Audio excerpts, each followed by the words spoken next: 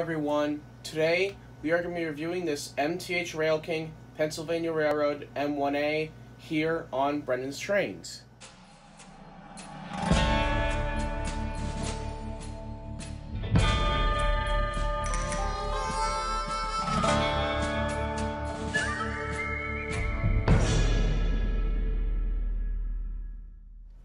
Before I talk about the history of this locomotive, I do want to talk about a little story that's behind this engine. Now, normally I do not talk about the story of locomotives I get, but this engine is special to me personally because this was my very first command control locomotive.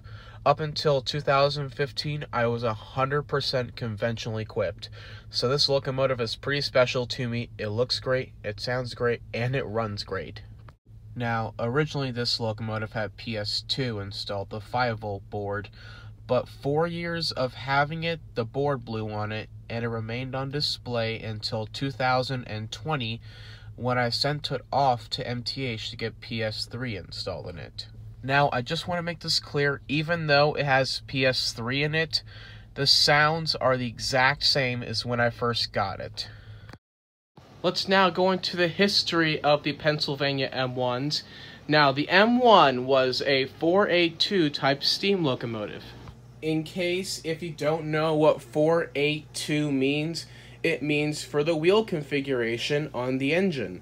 So this means we have 4 wheels up on the lead truck, 8 drive wheels in the middle, and 2 wheels underneath the cab and firebox for support. Now, 482s were normally called mountain type locomotives, and they're mainly used for dual purpose, which means they can pull both passenger trains and freight trains. So the first M1 was built in 1923 and went through 3 years of extensive testing before the PRR would choose that as their dual purpose locomotive. Now, these locomotives had 72-inch diameter driving wheels, which at the time they were considered too small for passenger, yet too big for freight. But all that proved the M1s wrong, and they proved to be fantastic in freight trains and passenger trains.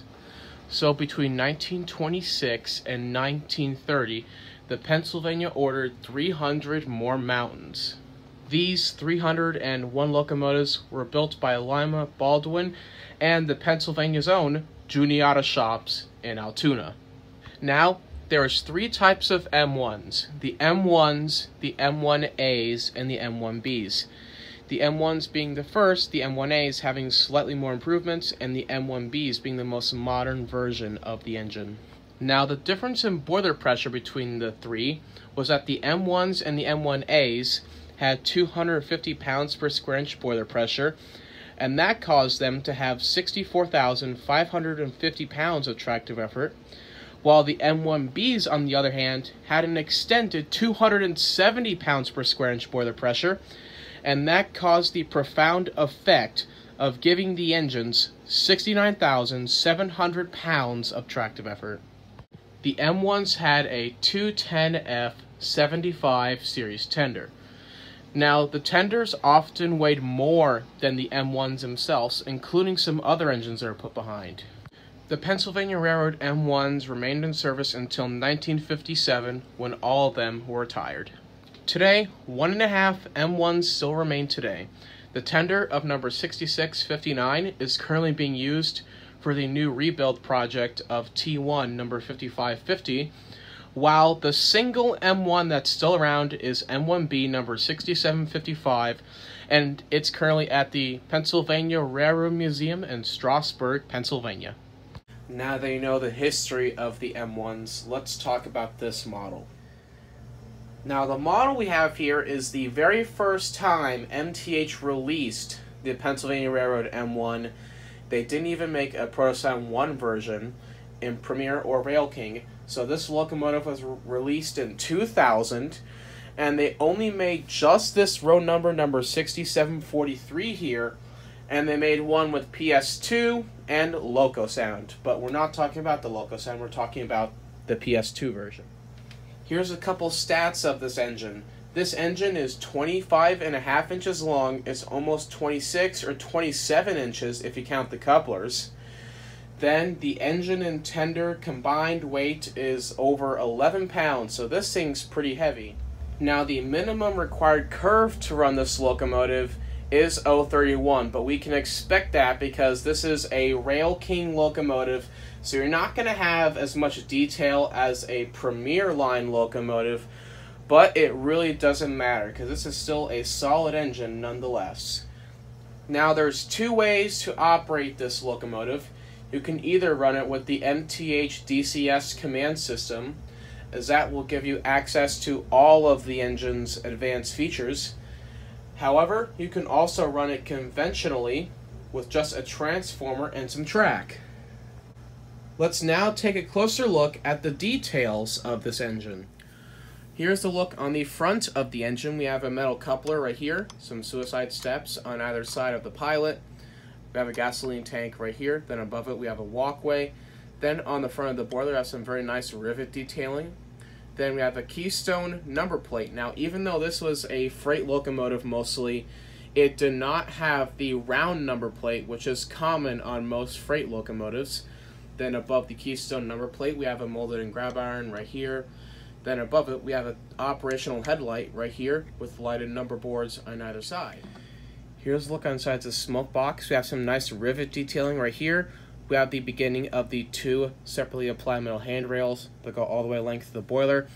We have one of the two molded in marker lights. Now back then, MTH should not do separately applied marker lights on these Rail King engines until the early to mid 2010s. Now, what I don't like about this locomotive is that this thing does not have a builder's plate, even though there's a spot that shows where the builder's plate is supposed to be. Here is a look on the sides of the engine. We have a lead truck right here with some brake shoe assemblies. Then above it we have a very nicely detailed full cylinder with some riveting. Then right here we have the drive wheels and the drive rods, and all this stuff looks great when the engine is in motion. You'll see that in just a little bit. And above it we have some nice molded in piping and some molded in detail right here. Here's the rear of the engine. We have the trailing wheels right here. It looks very nicely detailed. Then above it, we have the bell pair firebox that was common on most PRR engines, and even some Great Northern engines. Then on the cab, we have a very nicely crisp 6743 right here. Some nice rivet detailing alongside. We have some separately applied metal grab irons on either side of the cab. Now, inside the cab, there's no figures in there, surprisingly. There's a modestly detailed back head, but there is a lighted firebox glow in there. Here's a look on the left-hand side of the engine. Now, it looks pretty much the same as the right-hand side, but we do have some differences in detail. Here's a look on top of the engine. We have the dynamo generator right here. There's a smokestack, and there is a fan-driven smoke unit down in there. And as always, to load smoke fluid into the smoke unit, you simply pour the smoke fluid directly down the stack. Now, behind the smokestack, we have a very nice feed water heater right here. Now, this is what differentiates the M1a and the M1, because the M1s never had this feed water heater right here, but the M1as and the M1bs had it. Then we have a little nice silver bell right here that moves, but it doesn't really need to move because all M1s had automatic bells, I believe. Then behind the bell, we have a very nicely detailed sand dome. Behind the sand dome, we have the steam dome, and there's a silver whistle right here. Then behind the whistle, we have some separately applied silver pop-off valves. There's only two on this engine, surprisingly. And then we have some very nicely molded in detail right here. On top of the cab, we have some nice rivet detailing. Now there's a vent, but unfortunately it does not open. It's just molded in. Here's a look on the inside of the cab. Now, like I said, it's modestly detailed. There's nothing painted, but the detail is there. And then in the middle, we have the red firebox glow right here. Okay, that takes care of the engine. Now let's check out the tender. I really like the tender on this thing because in real life and on the models, the tenders basically were as big as the engines themselves and often weighed more. But on the sides of the tender, we have a very nicely crisp Pennsylvania on either side. Some very nicely detailed trucks right here, but they do not have chains on them for some reason. Here's a look on the front of the tender. We have some nice door detailing right here. Then we have some metal grab irons along either side of the tender. And then we have some nice molded step detailing. Here's a look on top of the tender. We have a metal co-load right here. We have some water hatches on either side, but they do not open. They're just molded in it. We have some nice rivet detailing right here. Then on the back of the tender, we have a metal doghouse. Finally, here's the look on back of the tender. We have the doghouse I mentioned earlier. Then we have the molded in ladder. Then we have the backup light right here that lights up with the operational marker lights. Then on the bottom we have an electrocoupler that can be fired from the DCS or from the transformer. Alright, the last thing we're going to do before I start this engine up is to mention my favorite feature on this engine.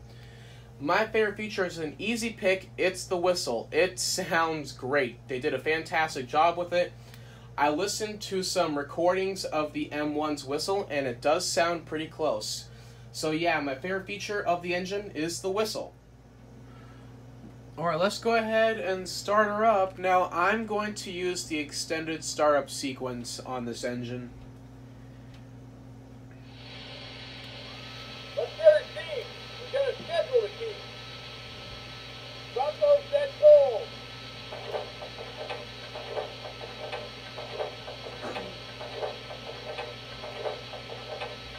Grab a shovel and spread that coal.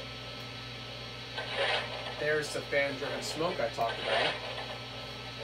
This thing smokes a lot. Check the level in the tender, will ya? Water level down 6 feet. Swing that spout over. Okay.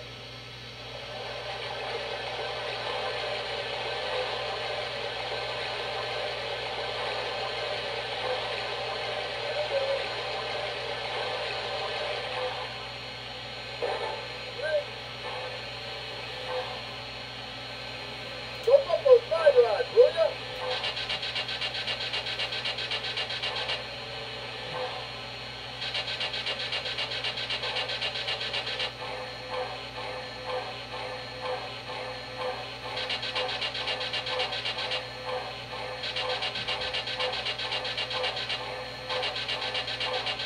Good.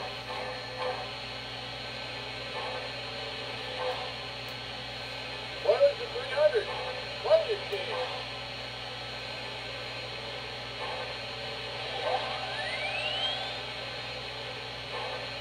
Gotta blow it down now.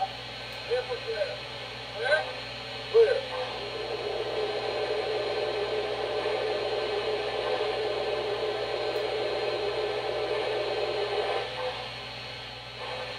Alright, first up, let's check out the whistle.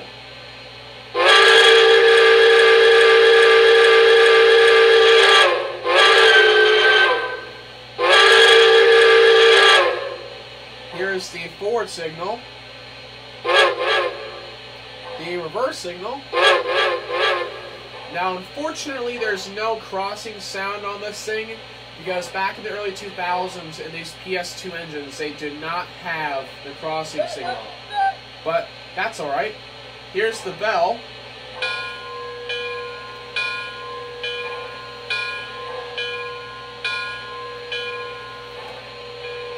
Alright, let's go ahead and move her on out.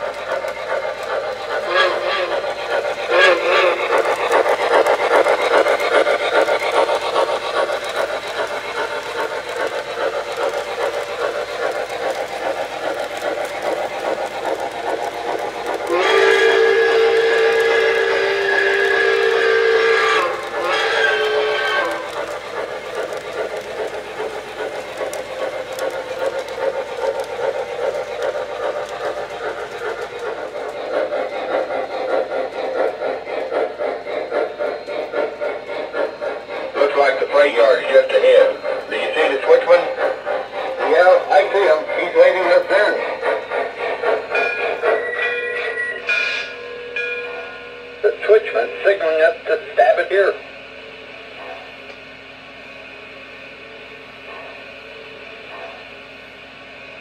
Looks like they're going to cut the order. Go get your order set out. Thanks.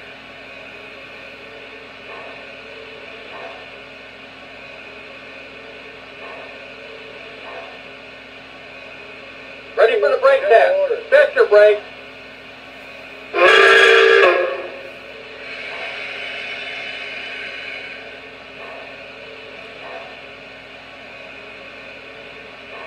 Release your brake.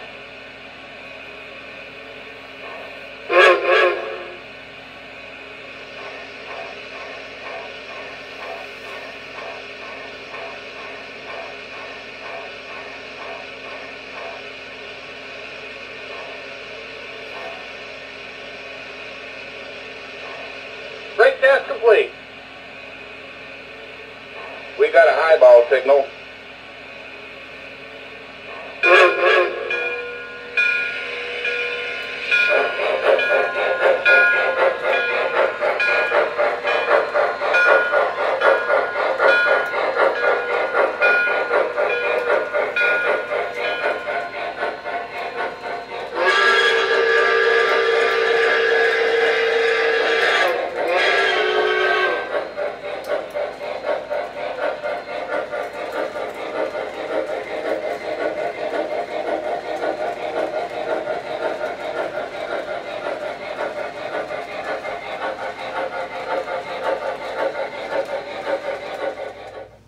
Okay, that about wraps it up for this review. This is a great engine. I'm happy to own it. It's a heck of a lot of fun to run. Now, if you're interested in purchasing one of these, the retail price back then was $430, but nowadays you can still find them on eBay. However, they're all sold out in all the model train stores from what I remember. But there is also the new versions that came out in 2020, and if you're lucky, some of the shops might have some of those in stock, and they go for around $500. But they do not have the same sounds as this thing. Anyways, that's it for now. This is Brendan's Trains, signing off.